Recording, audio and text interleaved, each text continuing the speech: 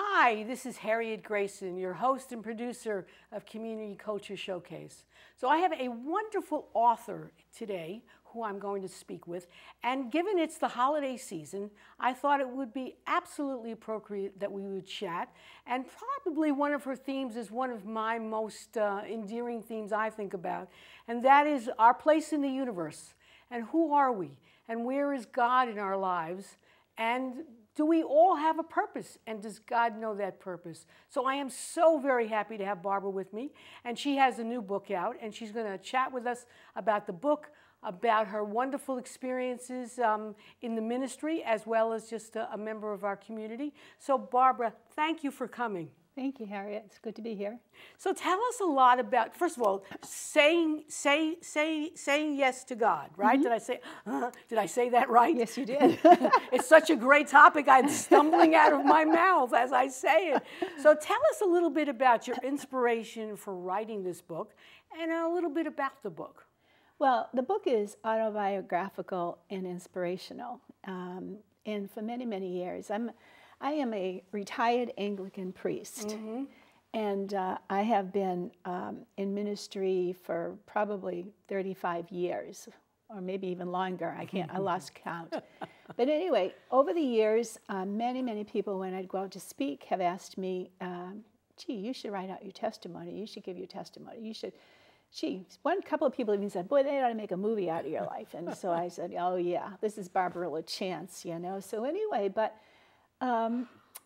this has been happening to me for years, and it's always been in the back of my mind that I would like to do it because we've had a lot of experience over the years as myself and my family. So, and then finally, a friend of mine came to the house one day, and she said to me, I'm bringing up a friend. His name is Josh. He's an adjunct professor at Regent University. He does a lot of work in Israel, and working with the Dead Sea Scrolls. And anyway, she said, he wants to meet you because I was telling him your story and about your children that you adopted and all of that. And so he says, he really wants to meet you. And so he came in and he said, I think they ought to make a movie about your life. And I said, come on. This is like, you know, only if you can get Sandra Bullock to play me. Oh, okay, all right. So anyway, but we laughed, but he said, no, seriously, I really think you should write your testimony out. And I think you should write a book. And I thought about it, and I thought, well, this is probably time. So I decided to give it a go, and a year and a half later, sure, it's done. Now the title, what inspired you to actually use that title? Well, I think that why don't you kind of put it up, and then maybe our camera can pick it up there. Saying yes to God. Yeah, saying yes to God. Well, you can kind of see it. So what inspired? It's a great title. Well, my whole life has been, you can either say yes to God when he asks you to do something, or you can say no. And I found that it was much better to say yes. And when you did say yes, there was a lot of benefits that came as a result of it. And there was a lot of joy, there was a lot of peace. There's also some struggles and trials that you go through in the process of you know, walking out your relationship with God. But saying yes to God and be obedient to God when he asked us to do something is something that I feel is really important. Something I think that he wants us to do. He wants us to be obedient to whatever it is he's asking us to do. And the title itself, it just was an inspiration? What made you to even come up with just this particular, because I like the title. I think it was just an inspiration, yeah, and it kind of fit in with the story as we wrote it. Okay. And I just really felt like, well, this is all about saying yes to God. You know, he asked me to do something. One time I was talking to God. I carry on conversations with him all the time, and I said, why do you keep asking me to do things? He says, I know you'll say yes. So I said, all right, that's a good reason. So tell us a little bit about your story that became the inspiration for the book, because you said we're talking primarily of something autobiographical. Yes, it is. So I've had a very interesting life. I have gone from rags to riches. I've gone from, literally, there's no reason why I should be alive today if it weren't for God, I believe, because I've had 4 major surgeries. One of them was a liver transplant. Oh. I had 185 blood transfusions before they tested blood for AIDS, and I never got AIDS. So there's a lot of miraculous stories that are all involved with that whole experience. I became an ordained minister back in the 80s when people were not, churches were not, especially evangelical, charismatic churches, were not really ordaining women. So this was kind of a breakthrough. I was kind of a forerunner in that whole area.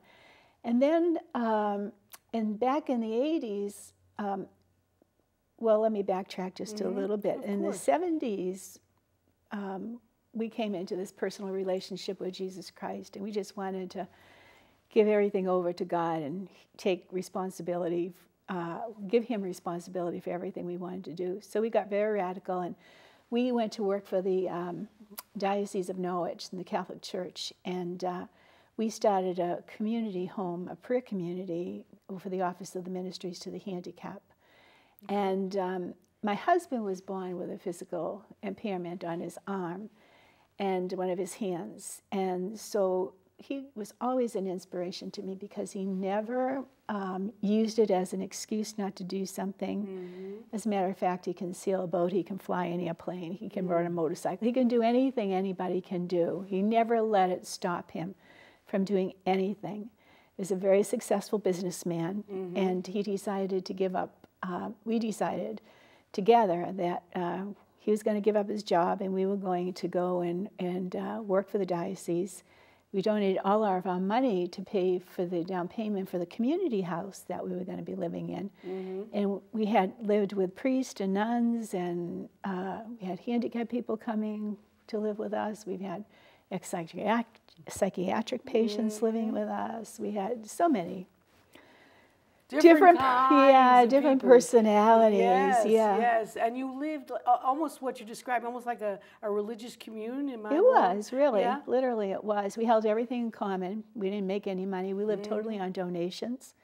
I'd make pancake batter on Monday morning, though, and by Friday, there would still be pancake batter in the bowl. So God showed us miraculously, and I write about that in the book.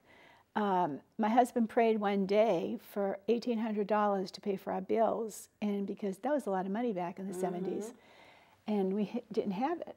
And one day a woman walked in off the street and handed my husband a bank check and said, "Here, God told me to give this to you," and it was a check for $1,800.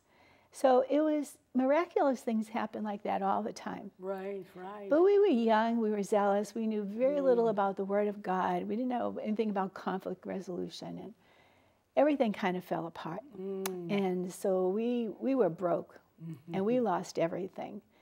And my husband and I, while we were working for the Office of the Handicapped, there was a young girl, Anne-Marie, and she used to sing. We had a choir all made up of handicapped people, and we used to go to different churches, and we used to play. And Anne-Marie used to sing, "You light up my life," and she was just so sweet. She was Down syndrome, and my husband said one day, he just fell in love with Anne-Marie, but he came home this one day and he said, "God wants us to take in retarded children."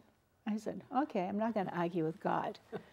So we actually literally started the second community training home in the state of Connecticut when they were deinstitutionalizing.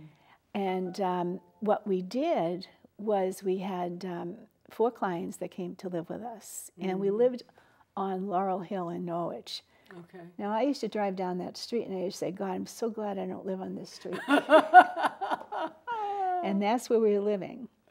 But it was really good because it gave us some income. It gave us, and my husband was thinking about going, looking for another job, a regular job as he had before. And one day, one of the guys that he had hired at his company here in Norwich, I asked him if he wanted his old position back as controller. And so he said, "I don't know if I want to get back into the rat race of working." And so he says, "No, please come in."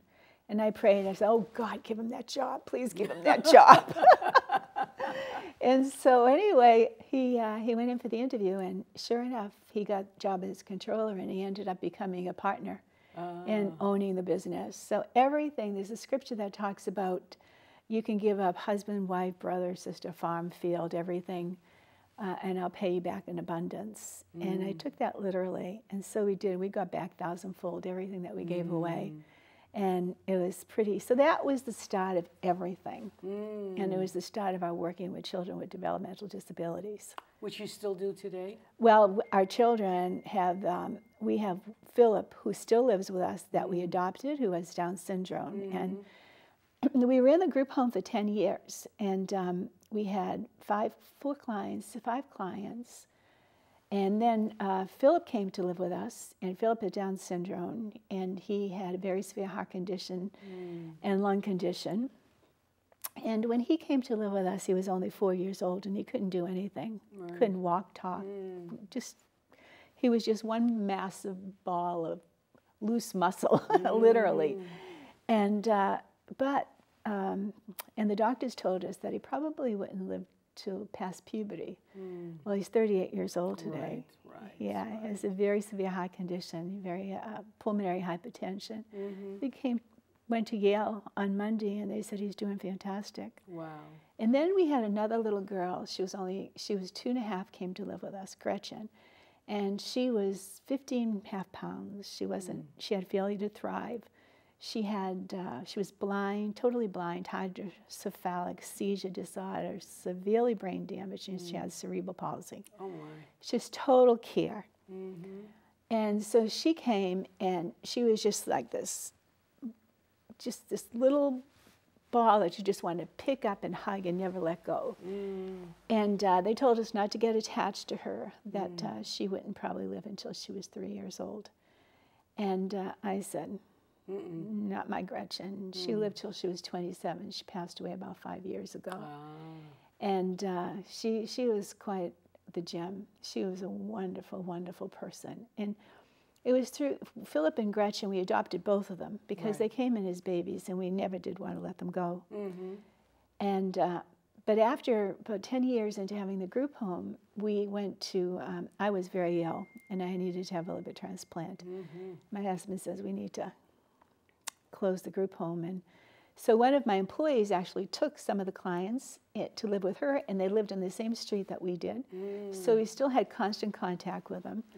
And we were still a family, and it worked out really well. And you actually have biological children as well. Yes, I have 3 biological children. I have a daughter, Christine, who has her PhD, and she's the superintendent of schools down in Bethel, Connecticut. Oh, okay. I have another son who established his own business, very successful software company. That's a virtual office that he has employees all over the country, but he lives up in Maine. He's very successful. And then I have another daughter, Tracy, who's a farmer. Oh, okay. Yes. Here in Connecticut? Oh, yeah, and we all live in the farm together in Hanover. Oh, in Hanover, Connecticut? Yes, Oh. Yeah. So where is that? It's 10 minutes northeast of Norwich. Okay. Right next to Canterbury. Okay. All right. Yeah. Interesting. Yeah. So did they feel somewhat slighted, since these were children that you were adopting who required so much of your time and attention? Yeah, Gretchen, Tracy will always say I was the princess until Gretchen came. But then I tell Gretchen, Tracy, I get them all confused. That's all right. I tell Tracy that I was the queen until Gretchen came. Yeah. No, obviously there must have been some, they got knocked off their pedestal. Yes. But in the book, my biological children write in the book about stories. They tell stories about their life living with us in the context of having the group home. And they're hysterical. They're so funny. And one is my son Paul is teaching Alan how to eat Cheerios.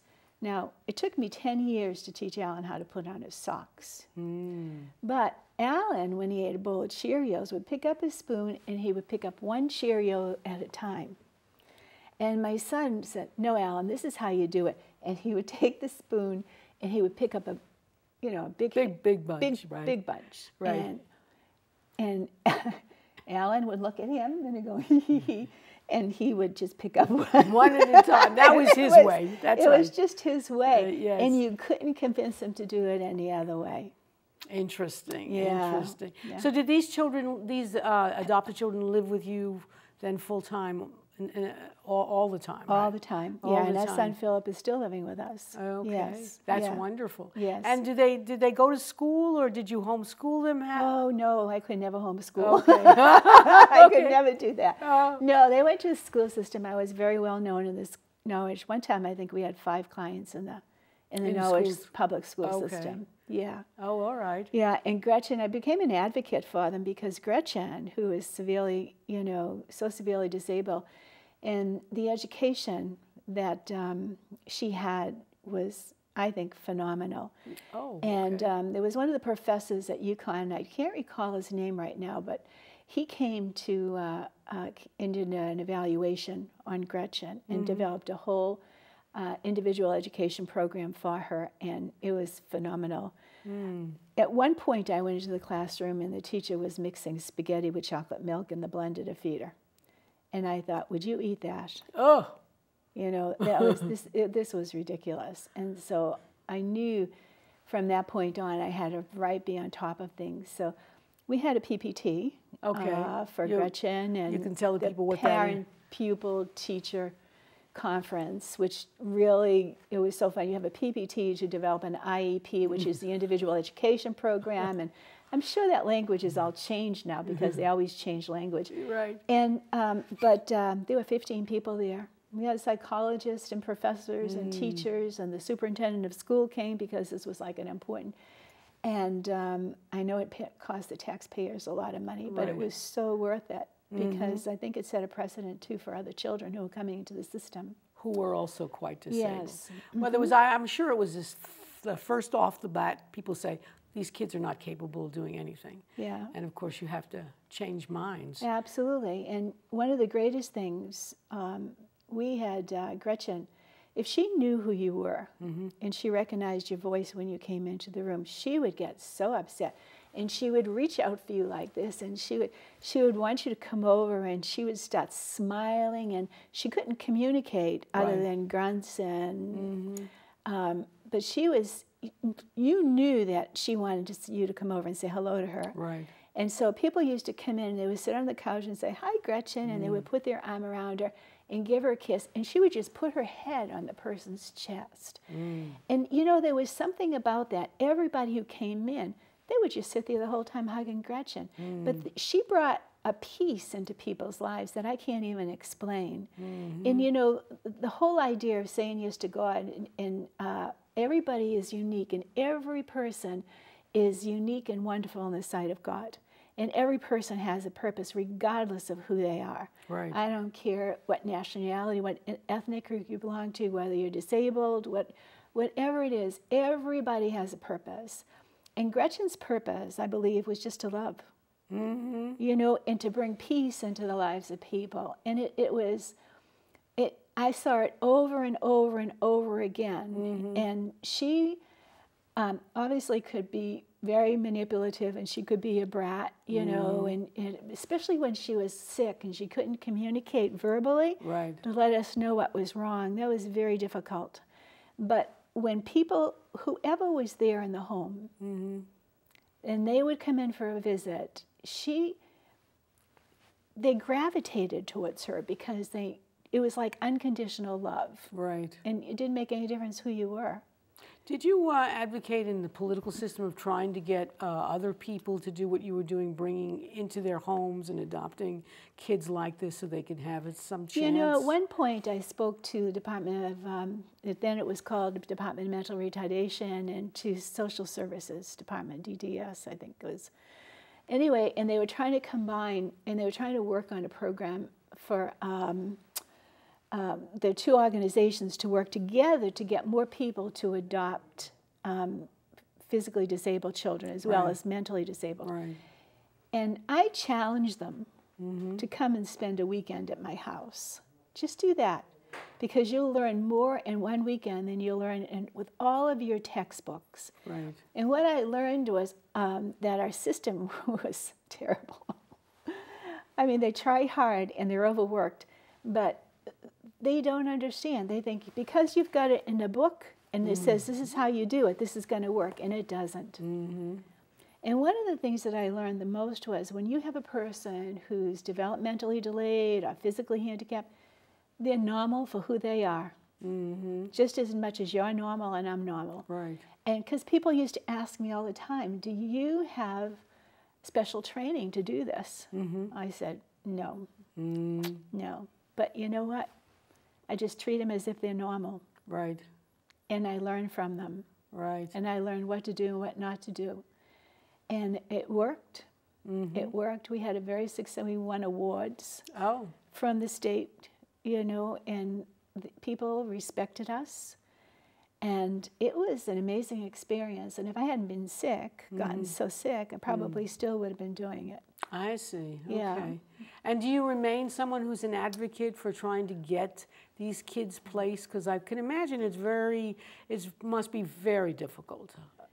I haven't done that actively over the last few years because I've been so involved with ministering. And, I travel internationally. I've done a lot of international travel. I've done a lot of speaking, itinerant work. And so that really was taking an awful lot of my time.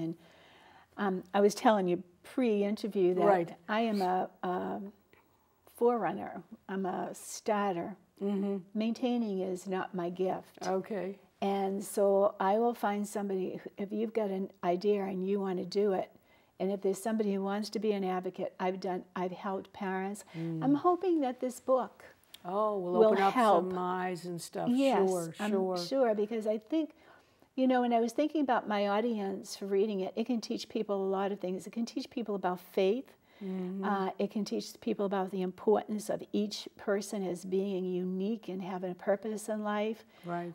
It can teach people that trusting in God is a good thing to do.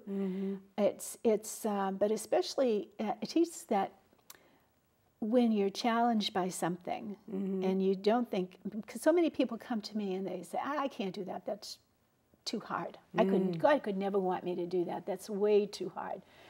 And I thought, well, when Jesus chose his 12 disciples, you know, they were fishermen, tax collectors. You know, they weren't missionaries. They weren't, you know, they didn't have the education that others had. And so I said that nobody, if you're not qualified, you're probably a good person for God to use.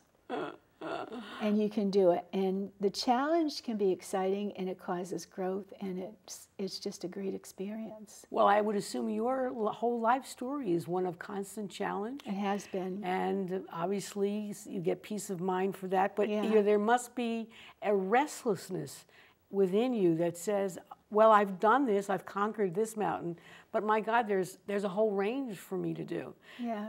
Do you get that sense that there's that kind of restlessness in you that says, I can push more. There's more for me to do out there. Well, one of my biggest passions now is really my husband and I started a company called Generational Solutions. Okay. And it's really about us taking all the experiences that we've had.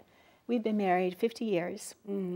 And taken all this experience and what we've gone through, what we've learned, and how can we take it and put it into other people's lives. So we do mentoring, we do coaching, we do a lot of strategic planning for businesses. My husband was a very successful businessman. Right. And so we do a lot of strategic planning with businesses, with ministries. We've worked as far away as Chile. I've been to Santiago about 16 times. Wow. So we've worked quite a bit in South America to Texas. You know, we just got back from Honduras. We were working with the Children's Rescue Mission in Honduras. And so the work is the same, similar, but not the same. Okay. Does that make sense? Tell me, like, for example, you just came back from Honduras. So while you were in Honduras, you know, what exactly did you do with the mission? We've been working with this friend of ours from Norwalk. His name is Miguel Hedon. He's actually from Honduras himself, and he started the Children's Rescue Mission. And for years, he's been asking me to go, and I just didn't have the time. And so finally, my life has slowed down a little bit now, so I thought, we're going to go to Honduras, and we did. And Miguel feeds 1,500 children and seniors every week. Wow. The poverty in Honduras is horrendous. But Miguel has built a beautiful children's rescue mission, he calls it. And the children come there twice a week to get fed. They have a 3-story school building that they're building, and they're just going to be opening it January 1st, I believe, is going to be the opening date of that school. Wow. And he's building it's a beautiful, beautiful facility. And all of it's paid for. He's done a lot of work and fundraising, and but he wanted to create an environment that would help the children to feel self-worth, that they're worth something, that they're significant, and God really wants what's best for them. So he created this incredibly beautiful facility for these children to come in and learn. And he has gotten people to donate musical instruments, and so they have this whole orchestra. And we went to see this little boy who was homebound, and he was in a wheelchair, a makeshift wheelchair. It was one of those white plastic lawn chairs, you know, the kind that stack? Yeah. And it was stuck inside a frame with 2 wheels. Oh, my. And he had an operation on his legs, and they were sitting up on the, resting his legs on the chair in front of him.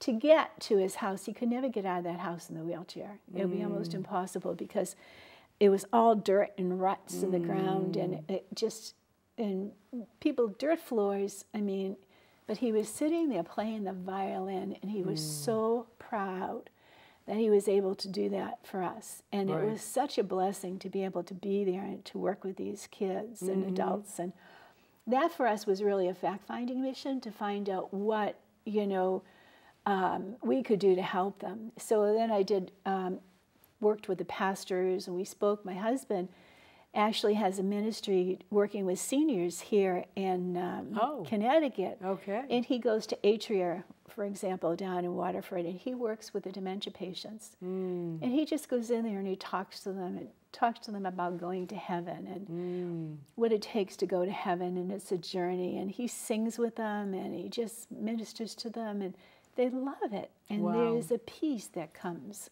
you know, with them. And so we worked with the seniors when we were down there, and they were just wonderful, wonderful people. Do they live in this school? Or no, they don't live in the school. They live at home because some of the children, when they come to the Children's Rescue Mission.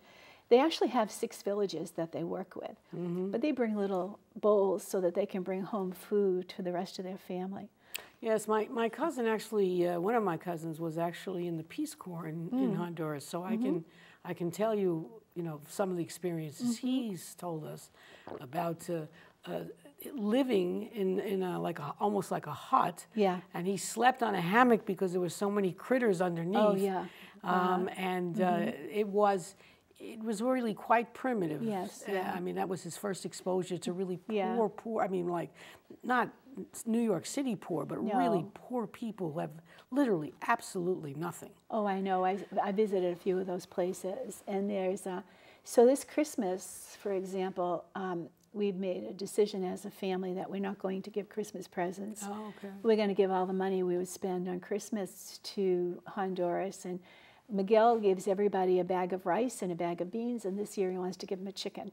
How excellent. So everybody can have a chicken dinner for Christmas. And so wonderful. We're going to use the proceeds, what we would spend on Christmas, and we would give it to them so they can buy chickens. No, that's great. Now, and he, of course, Miguel is a native, so did he go back to where he came from? Yes, he's Tupa Placente. Okay. And I met his parents when we were there, and his sister works at the mission, and his parents are wonderful. Yeah, people. Because, of course, the other terrible thing about Honduras of maybe the last 20 years, of course, it's become extraordinarily violent with the drug trafficking. It's very dangerous. Yes. So I didn't realize that until actually, the last night I was there, how dangerous it was. I mean, there's some very nasty boys there doing just some awful stuff. Yeah. And so it's wonderful. And I guess you felt that violence, but do they give Miguel and the kids sort of like a like a free pass, so to speak? Well, we were 2 hours outside of the main city. So the night before, we didn't feel danger there, although every place we stayed, we were very well protected. High wall fences with barbed wire around the top. But when we went into the city, the capital city, right, we stopped to get gas, and there was a guy with a shotgun there. And I thought, what is he doing with that gun? And so, well, in case somebody decides to rob the place. Right, and I thought, oh, I'm realizing what's happening. And then the last night we were there, we stayed at a hotel because we had to get up early to go to the airport the next morning. And when we were there, we got out of, we were going out to dinner. But we had to hire a driver from the hotel who came with us, stayed with us the whole time we went out to dinner, and then took us back to the hotel. And going to the airport, we had our suitcases in the back of a pickup truck. Okay. So the guys in the parking garage tied all of our suitcases together so nobody could reach in and just grab it and take off with it. Yeah, so that was, I thought, okay, this is a very interesting scenario. But it was such a beautiful city, and it was one of the most beautiful countries I've ever been into in my whole entire life. And I've been to a lot of different countries. And it was just magnificent. The mountains and the valleys, and they were just all over the place. Right, but of course, that poverty has bred some awful scenarios in terms of having, people wanting desperately to leave that country. So that's interesting, yes. Where else have you been in terms of similar kinds of projects? I've been to Africa. I was the president of the board for the Destiny Africa Children's Choir in Kampala, Uganda. So I've been to Uganda. And there I was very, very poor as well. Arnold Mwangi, who is the head of that ministry, is doing a phenomenal job as well. And he has, Miguel and Arnold both kind of have the same vision where they really want to raise up people in the country to become part of the country, to give back to the country what it needs. Right. Raise them up with moral values and Christian values, and to, trust God for helping, say yes to God, and get out there and do something great for your country. Right. Get rid of the corruption. Right. Yes, and to train the next generation of leaders. That's what it is. It's all about training the next generation of leaders. And that's really what we want to do with what we have with Generational Solutions. So we've worked with a lot of new entrepreneurs who want to start businesses, nonprofit organizations. In this country or abroad? Yes, here. Oh, here too. Okay. Yeah. Oh, yeah, we've done a lot here. Yeah, right here in Connecticut. Okay. And so how do you get your message out in terms the people even know about you to inquire what services you offer? It's interesting. For word of mouth is the biggest. That's I'm not really good at keeping up my Facebook page. Right. And I looked the other day, and I have 6 new views on Generational Solutions, and I thought, oh, wow. How did that happen? How did that happen? Yes, yes. So, but I'm not, that's not my gift. Right. I'm going to do a blog for saying yes to God, though, and I'm going to have a website. But the Generational Solutions we really felt like that was another thing that God asked us to do. And so it's just been word of mouth. We did one class with about 15 people in Mystic. Okay. And we lived in Mystic for years. And so we did it there, and from there, word just spread. And now we've done work all over the nation, and we've done it with in international ministries that I've worked with, and we're going to do it with the ministry in Honduras. That's one of the roles. We're going to help them do more strategic planning. We have worked with a large organization out in Texas, and we work with a film company called Invicta. And we're producing a film. Actually, we're the executive producers. For that, and it's called The Identity Project. And it'll be released at Easter time in 2016. And it's a full-length feature film. Okay. And so you know, so we did strategic planning with them, you know, and worked. And oftentimes what happens, if we find a business that we think is going to be viable, then we'll invest in it. Oh, I see. Okay. Yeah, so it's been very... Little venture capitalist, is that it? Well, yeah, On a small scale? On a small scale, yeah. I mean, we're not investing millions, but in some instances it's been quite a bit. Right. I can't say everything has been 100% successful. Right. And those are kind of the hills and valleys you go through. You know, well, you've already known what it was like to have nothing, so that's right. Everything after that is better. I tell my husband, I think it's easier to be poor than rich. Oh. You know? But nobody really wants to be too poor. No, they don't. No, they don't. No. What's kind of the message that you bring to? What's the unique message that you bring that, you know, the Small Business Administration is out there. There's a whole bunch of other groups out there. Yeah. Economic development officers from every town from here to the end of to California. What's your unique message? You mean for generational solutions? Yes, because I must be reflective of who you and your husband are. I mean, it's not, didn't come out of the box. No, I think it goes back to the fact that that we believe in the uniqueness of every individual. We believe in the purpose. And our unique message, we invest in the people. We take them from concept to feasibility, but then we're not going to let you go. If you're struggling, you can call us anytime and we're going to come and help you. If you have, and it could be a business that's floundering, you know, and you don't know what to do. And so we have the abilities to be able to come alongside and help you. And it's just been a very interesting and a fun experience. This especially for my husband. Okay. Because he loves business. He loves it. And if he can do it, and he does it to... in his eyes, he's glorifying God. You know, and maybe you understand this, in the Hebrew expression of worshiping God, you worship God in every single thing that you do. Yes. There's no difference between the secular and the sacred. And I think that's something that Christians should really learn to grasp and hold on to. And so we feel like every single thing that we do is worship unto God. And so whether it's running a business, or whether it's going to church on Sunday, or it's mentoring, or it's going to Honduras, whatever it is we're doing, you know. I had to change Gretchen's diaper, you know, and Tracy will tell stories about that in my book, because she was her caregiver for a while, my daughter Tracy. And it, you know, it wasn't always a pleasant thing. But you do it unto God, and you offer it up as an act of worship, then it can smell like roses. It doesn't literally, but you know what I mean. You have a real peace about it. It's necessary, and it's for a greater purpose. Exactly. Yes. Exactly. Yes. Yeah. And is that part of the message that you give that makes you so absolutely different than most is out there that say, you know what, I see in you something that's absolutely unique. And that if you do, you know, I would assume some of them are not believers per se. No. And so you kind of instill in them the sense that you are unique. We see you as unique because God sees you as unique. Yeah. And you have this opportunity. Absolutely. But it's also part of the message that once you've received some kind of success, that it's your obligation to give back to somebody else in the community, that it's not simply just to get rich. No.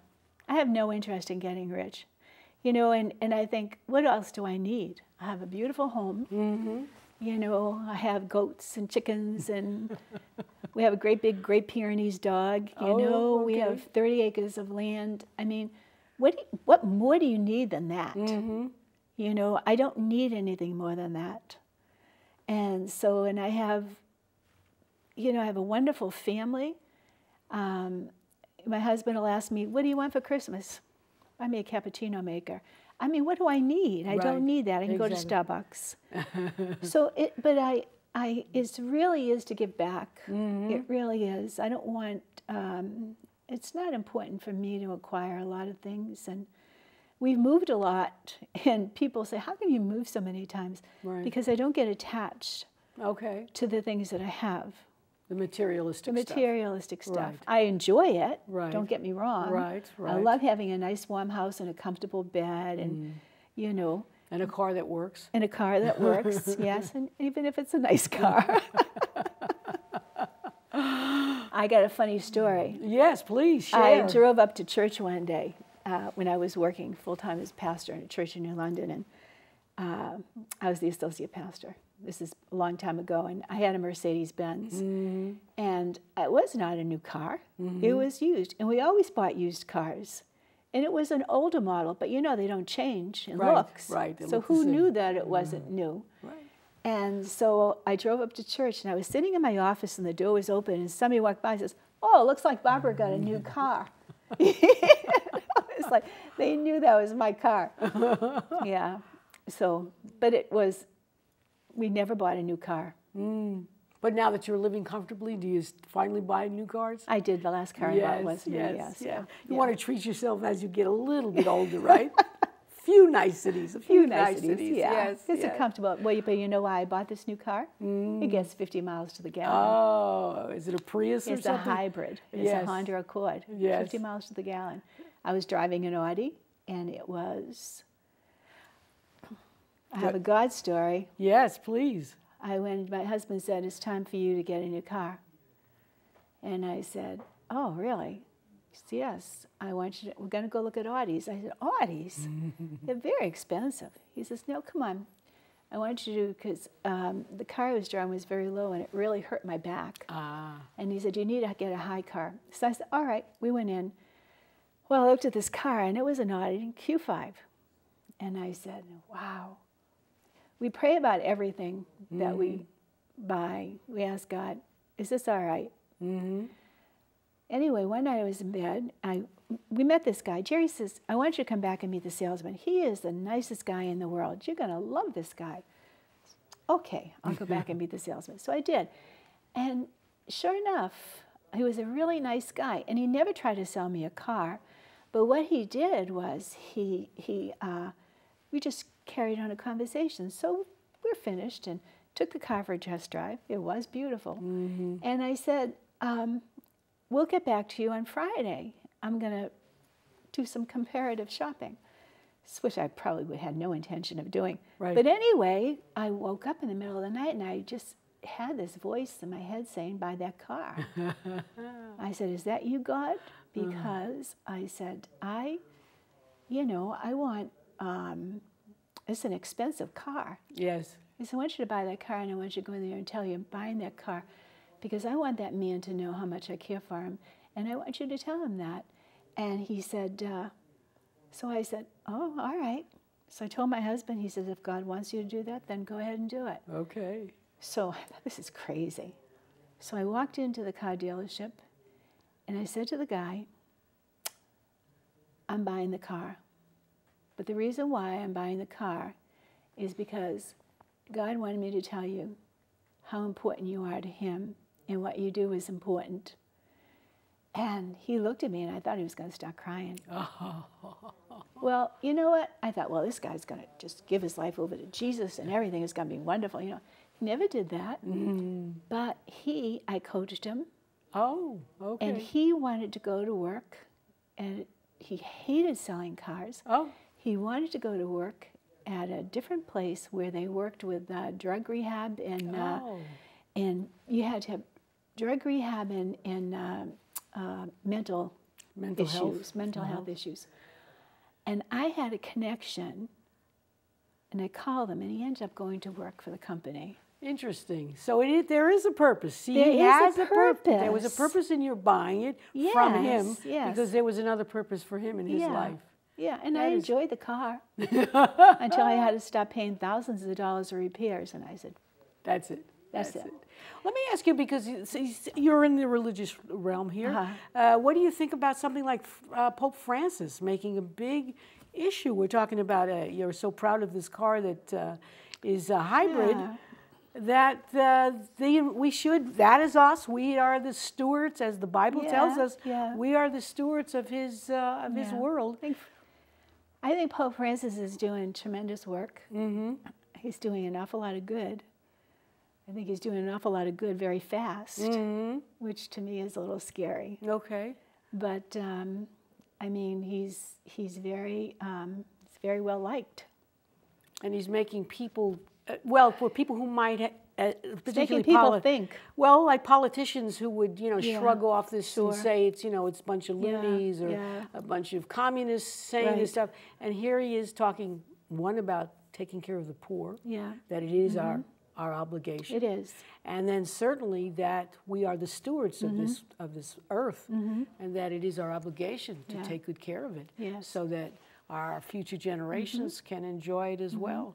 So that's a message we have not heard from a major religious figure at all. At all is right. Probably never. Yeah. Yes. I mean, some of them have spoken about, of course, the poor, not recently, but some of them. Yeah. But certainly that this, and he's not a young man, he's like in his late 70s. Yes. So maybe he's in a hurry because he figures God told him he may not have life is not unlimited. Yeah.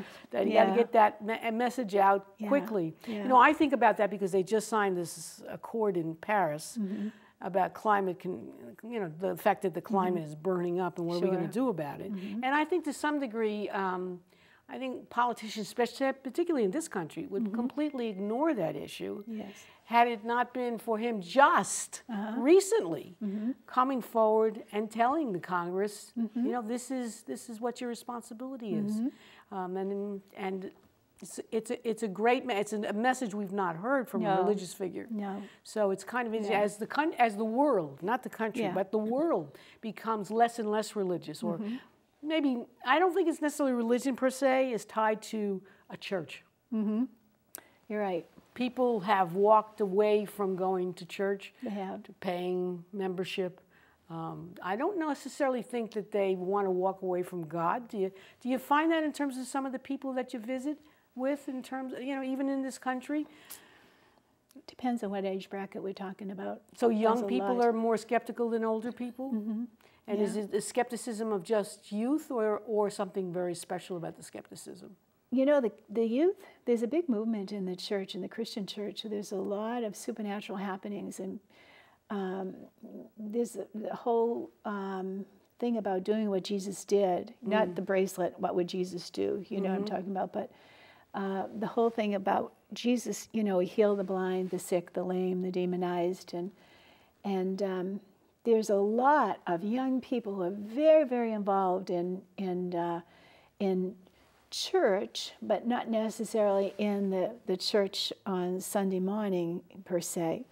There's a lot of prayer movements that are happening among young people in the Christian church. That's very exciting. And they're seeing a lot of supernatural events happening where they see people getting healed when they pray for them, and they I know a couple of people who have seen people raised from the dead, and so I said, if I die, don't bring me back, please. You don't want to be Lazarus. I don't want to be Lazarus, no. But unless God tells me to come back, then I will. But anyway, there's that kind of a movement happening, and I think that the supernatural attracts young people. I believe that, look at how they're involved. They like to watch movies about vampires and all of the blood-sucking, boorish kinds of things that are in the movies today, and all of that's so unhealthy. And then in God, who is God, the creator of the universe, is a supernatural God, then why aren't we seeing that on the earth today? But we are beginning to see that more and more and more. And I'm actually involved with a couple of ministries that are very involved in that. So, so I think young people want to see the supernatural, and I think that will bring them back to church. They're interested in relationship because young people don't really have relationship. They don't have relationship with their parents. They don't want to have. And so to have a relationship, to teach young people how to have a relationship with God, and have them work that out in their life is very valuable. That draws young people into church. Seniors, I think we've lost a lot of young families, and especially mainline denominations. not necessarily in non-denominational churches. Okay. I see in the Christian church, I see there's a lot of churches that's this specialized. This church over here is charismatic. This one's evangelical. This one's Pentecostal. This one is whatever. And I think we need a church that embraces all of those things. I see. I think that, you know, it would be an apostolic church. It would be a church that would come together where we teach people how to hear the voice of, it's called the fivefold ministries in the book of Ephesians. It's apostle, prophet, evangelist, pastor, teacher. You know, and we need all of that in the church so we can have a church that's well balanced and it teaches people all aspects of Christianity. Well, you know, historically, the Christian church has been divided over all kinds of things, and not only the Catholics against Protestants, where people went to war and killed each other, but even within the Protestants, I mean, the Calvinists believe this, and the Lutherans believe that, and the Methodists believe this. So, I mean, historically, we've had lots of precedent for having very real, I mean, people went to wars over what we might think of as minor differences in theology or rituals. So there's been a really big, strong. I was the founder of the Connecticut House of Prayer.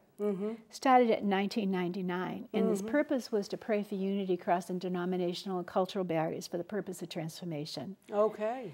And it was to bring the church together. And so we were very successful in many, many ways of actually doing that. We would have meetings where we would get about 170 pastors from all different denominations together.